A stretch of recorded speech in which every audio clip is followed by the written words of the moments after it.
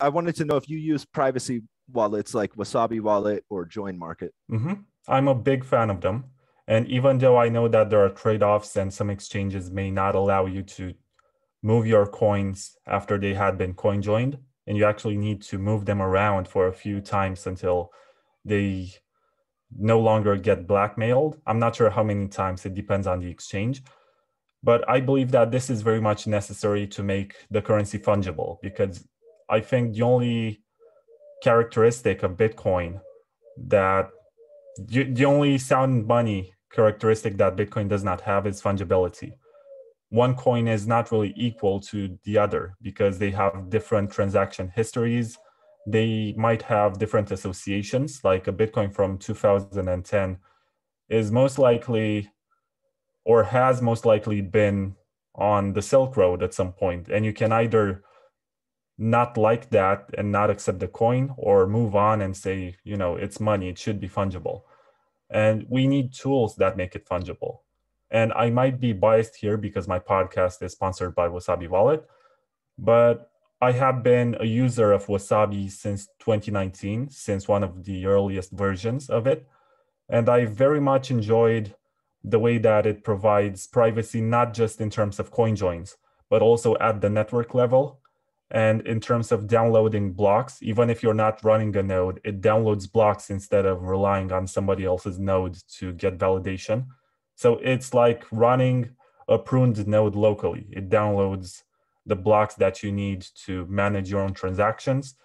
And it also has some nice features in terms of not allowing somebody to lurk over your shoulder to see how much money you have. It's called lurk or wipe mode. And what else does it do? It prevents address reuse. So when you use an address, you no longer have it on the clipboard in the menu. So you can only use addresses on purpose if you actually try to do it. But you're not going to have them on your list after you had used them at least once. So these are all very small things that you get when you use Wasabi, but they truly matter and they really help. Because network level and not reusing receiving addresses are actually very important for your own privacy and for understanding how Bitcoin is supposed to work. When I first got into Bitcoin, I think the wallets at the time, the most popular of them at least, did not even allow you to generate multiple addresses. You only had one address that you were using for all of the transactions. And I think that's what Ethereum has, because Ethereum has no UTXOs. And I like to regard it as some sort of Orwellian nightmare, because you can see on anyone's domain what they are up to, what they receive, what they send. I don't think that's the point of this. The transparency only exists for the purpose of auditing the supply to make it clear that there is no inflation. But I don't think that this should be the end game, to see everyone else's transaction. And if there's any proposal for more Bitcoin privacy, I'm pretty sure that I will be in favor as long as it doesn't break consensus and it's going to be a soft fork. But if we have a forced hard fork because something breaks and they also add something for privacy, I'm going to be a fan of that. What are your thoughts on the Bitcoin Mining Council?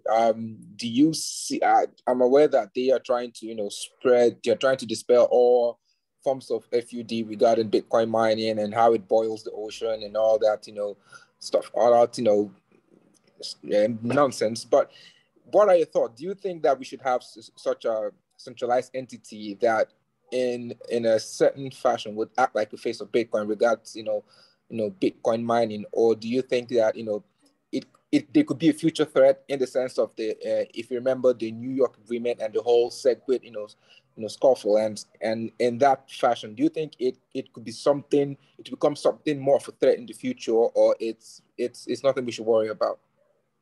Yeah, so I'm not a fan. I could never endorse a project like that.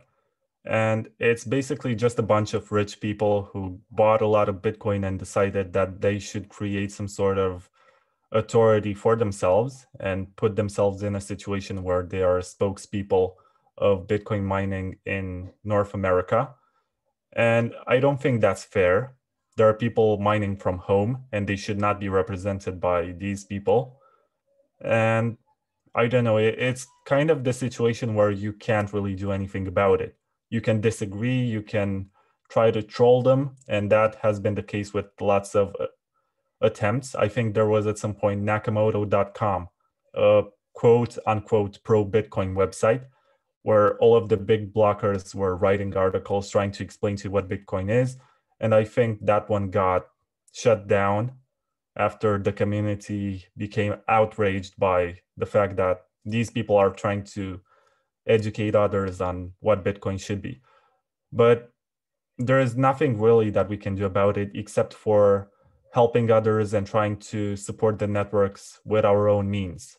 So if you can mine from home, or you can organize something so that you and your friends buy a miner or something and you split the rewards. And I don't know, there are so many approaches and scenarios to this. But if you can help the network by providing security by yourself, you should try to do it. And I hope that it's going to be profitable at some point. But these people who try to establish organizations, they're not really helping the environment. That's only the excuse that they're using. They are only trying to put themselves at the top and basically burn the bridge so that nobody else can get to their level in the future. And this has been the case in big tech. You can see how companies like Facebook and even Twitter, they try to monopolize by copying the features that other platforms have. Like Twitter, I'm not sure if you observed, but they encapsulated the use case of Clubhouse, and that only took like a couple of months. And now nobody really uses Clubhouse anymore. They're on Twitter. And Instagram and Facebook have done the same with stories. They stole them from Snapchat, and they established themselves as a stronger monopoly. And they might even file patents and prevent other small companies to get there and never make it. And if there's anything innovative, they're going to purchase it or try to influence it or take it out of the business. That's only part of the game. And most of the times it's rigged, and it's not even part of the free market because they involve the government and they try to pass laws that are favorable to them. And I think the Mining Council is trying to do something similar. I hope that this kind of approach is not going to be replicated in Europe, in Asia, or in any other organizations of states, because it's really terrible. And I hope that the game theory is going to discourage this and miners are going to migrate outside of these arrangements, and they're going to go bankrupt, or they're not going to succeed in the ways that they wish they would and capitulate, hopefully. But I don't know. It's not up to me to decide what they do with their time and with their Bitcoin. But we can only hope that we're going to support the network enough to make it stronger and make it more decentralized, because we like to brag about decentralization a lot and say that this is a decentralized project, but really how many of us actually help it become decentralized?